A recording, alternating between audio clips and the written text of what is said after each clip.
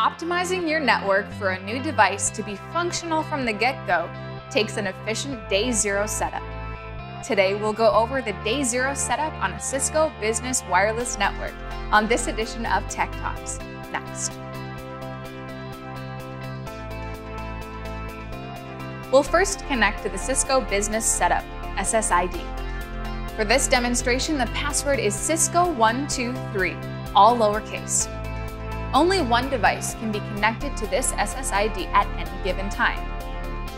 Now that we've started the setup, it will try to do a connection check and will redirect us to this Cisco Wireless Access Point Setup Wizard. From here, we'll click Start and see that we are connected into the Cisco Business Wireless 240 AC. We'll create an admin username with a maximum of 24 characters. As a side note, we won't be able to use Cisco as a part of our username or password.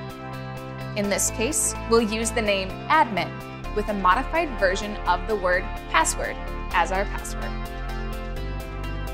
It will ask us to enter the master AP name, which is the host name of the master AP.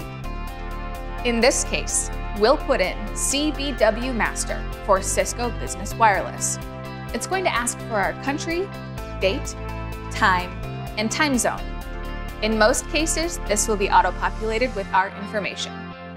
It's important to double-check the information and make sure it is correct in the event that it was auto-populated. Because we are using mesh, we will next enable this. Next, it'll ask us if we want to use a static IP address for our master AP, or if we want to get an IP address from our DHCP server. Either will work just fine. We'll click Next and set up our initial wireless network. We will call this our Cisco Business WLAN. In this instance, we will choose WPA2 for our security. After typing in our SSID password, we will apply and save our changes. It's important to note that after doing so, it will take time to apply the changes and reboot. The initial saving of the changes and writing of the changes to the device takes around a minute.